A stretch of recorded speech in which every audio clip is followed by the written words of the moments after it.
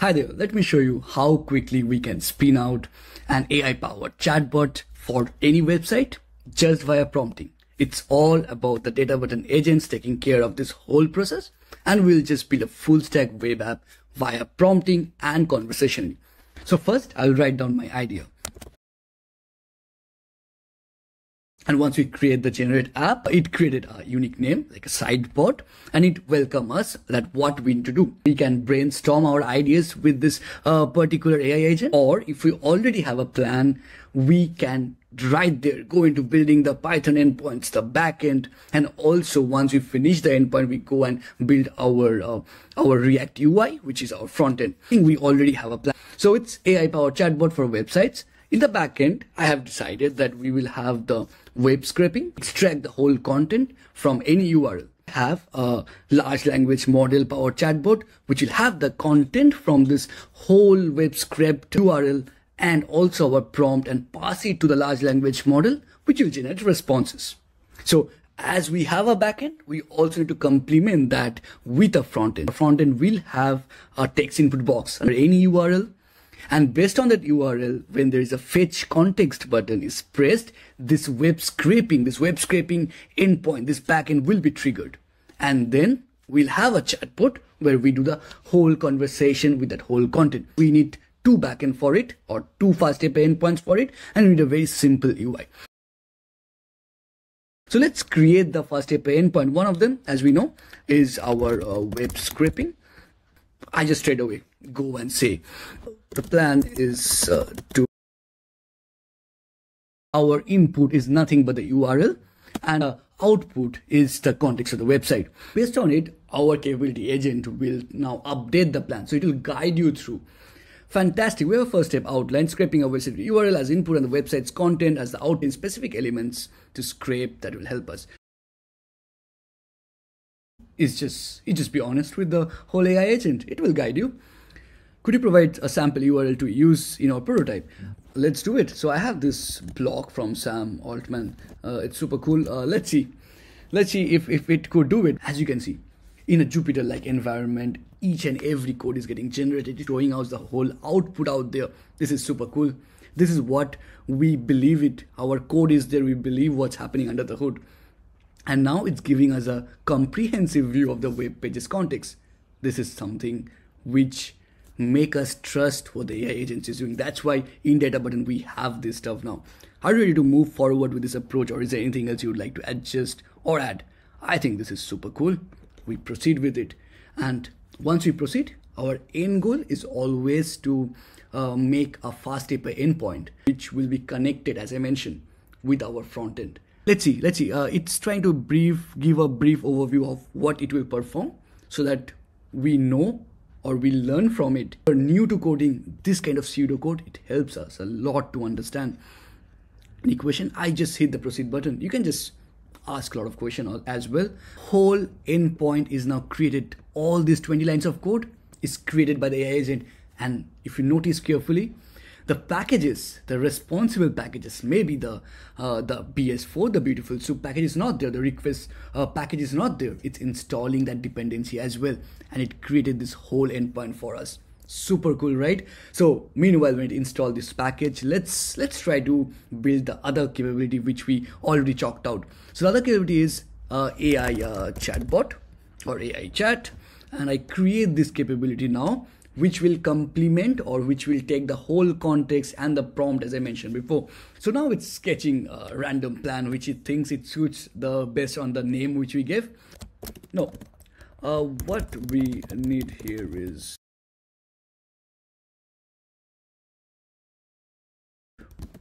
pass both of them together to the large language model. Let's use OpenAI. You know, OpenAI is super powerful. It has this GPT-4, GPT 3.5, and GPT 3.5 is super powerful to do all this task, right? So let's see what plan it comes up with. We have a new plan, updated plan. Receive context and prompt from user. Cool. Pass context and prompt to the LLM. We'll use OpenAI API to pass the inputs to get to large language model. The response from LLM must be in string so that it's easy to dump at the UI. I think that's fair enough. So we make our life easier, and we mentioned this to our Databutton agents, the capability agent now where we're working, so that it can update the plan accordingly. And more it updates, the more it make a cohesive API endpoint, which is well versed with our UI, the better it is for us. We don't need to debug it later. If we proceed to prototyping, do we have an open API key stored as secret? This is very crucial. We saw one of the part where our agent could install packages. The other part is the secret management. So our agent is equipped with installing packages or maintaining the secret environment. This is important when you are trying to build a full stack app. Let me pass you the OpenAI API key. So I'll just quickly generate one and pass it to it. I just passed the OpenAI API key, as you can see. So I just asked that, want you to add the OpenAI API key, and it said that it has already did it. I mean, if you want to do it again, all you do is just say that you want to replace that. It does it very properly. Now we are writing this whole OpenAI endpoint. It is aware of the latest endpoints from OpenAI. This is super cool, okay? And you can see it's using the GPT 3.5 Turbo, and it's using all the necessary arguments like the messages, the model, everything is defined out there. I think something which is missing out here is the OpenAI API key. So it will debug itself. You see, that smart it is to debug, self-execute the code. Would you like me to fix and try running the code again? I would say proceed. It realized that it has made a mistake. Super, it's your coding buddy. It knows where it's going wrong and it executes. And as you can see, it's trying to execute the particular completion out here, and it did it pretty well. Updating the final plan, move on to prototyping, the final step. Super, I don't think I need anything else out here. Just create the fast API endpoint. As I mentioned previously also, the end goal is creating a capability with a fast API endpoint, which is basically the router, which gets connected to our front end. Each of them, the web scraping, the AI chatbot, they're nothing but an API route, which will get triggered when I click this particular button. Like when you create fetch context, the web scraping API, which will get triggered. So that's why we are now aiming to create this endpoint. As you see, it says that the first API endpoint for AI chatbot has been successfully created and saved. Let me check it out here. You see, everything has been done. It has created two input. One is the context, other is a prompt, and a response which will be again in string. Each and every stuff is done out here. And that's all. We have both our capabilities, the web scraping and the AI chat is ready now. Now all we need to do is move into the UI part. Just go to the use in UI and you will see a whole blank canvas with a default, let's say an app, and you can easily just start writing your code out here. It's super easy, okay? Writing the UI design, it's all about the design or the interaction, the flow, everything. This UI builder agent. Now we move to the builder agent. We were all this time in the capability agent. Now we move to the UI agent. It is aware of the design. It is aware of the interaction, the flow. It will now breach these capabilities with your UI. That powerful it is, will now build the UI just by prompting. So let me prompt this way. We need a text input box for the URL from the end user button called as fetch data for triggering. Now this is the crucial part. If we press hash out here, we see our endpoints which we already created by now. Response from the web scraping endpoint needs to be dumped at the UI. Make sure to have a toggle button. If the toggle is on, let me write that also. If toggle is on, then the end user wants. Super. I think it's very clear enough. It's in the human natural language, how we are telling it to the UI, and we just pass this prompt to our capability builder. I think this is a good start, a solid start from where we can already dive into building the UI, and this is from where we will slowly start to iterate on our UI. Let's see what it comes up with. A text input box, as I mentioned in the prompt, a fetch data button, label fetch data, perfect, a toggle button to control whether the script data should be displayed or not, display area where the script data will be shown. This I didn't mention, but our UI builder is pretty smart to understand that that's what is necessary for our UI. Of this whole URL place, and we have the fetch data option as well. Now let's look into the code once. We need to implement the fetch data. So it seems like that place, it has kept as a placeholder with an actual API for the web scraping endpoint. What we'll do is we'll just say that please try this way. Let's see if it actually works or not. It's now have updated with the center aligned of the whole card. As you can see, implemented the fetch data API endpoint or not. I'll just quickly go there. This is the key point. If it has imported the brain, so brain is basically calling all the capabilities which you have built until now, and it is implementing this brain. As you can see, the scrap website out here, the website, and we just put it here. We hit the fetch data. You should always look at the console. You can see the whole data is now scraped through. Let's see if it works or not. Now you can see the whole stuff here, although it doesn't look that well, but we can always change it. And let's now implement chat bubble. Intentionally mentioning this, I'm prompting this that so that it uses the Chakra UI chat bubble, which is very cool and very sleek. Include a send button. That's important. Now again, I'm pressing the hashtag, and what I'm indicating to the UI builder is to use this AI chat. When the send button is clicked, the AI chat endpoint, the chat bubble.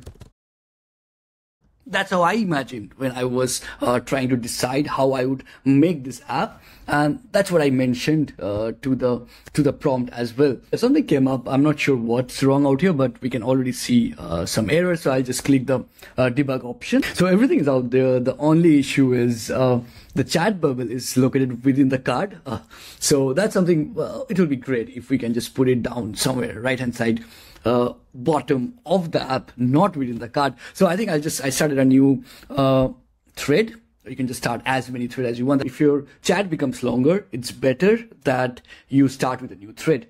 Write this, that can you make the chat bubble outside the card and at the bottom right hand side, otherwise everything is super good. Please implement as it is with that small change. And that's the only prompt which I'll ask. Let's see, it has made that small change and the subtle change. Let's see if everything's working or not. I will just quickly put this console down and press it here. Seems like that's what I wanted. Yeah. So let's test it with this blog post here, and I will just press this here. Fetch the data. Always look at the console. Whenever there is an API endpoint call, it will all come up here. Okay. This is not the best UI, but yeah, it seems like everything has been scrapped. I'll just quickly try this also. Summarize this content for me. Okay, and when I press this, it's always, as I mentioned, it's always better to check this console. I'll clean it and I hit the send button. Let's see if it's working or not. It's sending there, and there is an error out here. I think if you see this error, it's mainly because we have went beyond the context, the token size. So yeah, we need to increase the token size or the context size. That's super important when you're handling with large language models. Using GPT 3.5 Turbo, right? We can use this particular model, which has context window of 16,000. So let's use this particular model out here. I won't prompt anymore.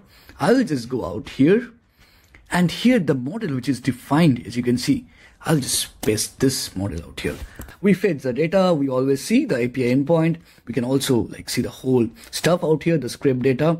And I will just make it maximize our chat. I say, please summarize it for me. And I'll just make the send button, and let's see if it works or not. Let's quickly check also. So it's sending an API call to the AI chat, which we created. And here we go. It gives the whole stuff. We can minimize. It's a collapsible one as we asked for it. And it works super well. Tell me who wrote this blog. Okay. Let's see. I just hit the send button and it's sending it. And the blog you have shared is written by Sam Altman. So you see, everything out here is working as we expected. Of course, we can implement a lot of stuff at the UI, but for time being, I think this is super cool. You can always edit the entire code out here. So what we did all together. So we started from creating this backend, which is nothing but our capabilities. Our capabilities are our backend. Build the entire endpoints of web scraping and AI chat. And finally, we went back to our UI and we prompted the whole stuff. We defined kind of queries to our Databutton's UI assistant, and we said that this is how we want, this is how we envision our app to be. And, none of the code was written by me. It's all written and generated by this AI agent. You can tweak it if you know how to code in React. It's super cool. Give a code snippet in, like just paste a code snippet out there. It works like a charm. I hope this will be super useful to build a chatbot on the top of any websites. Cheers.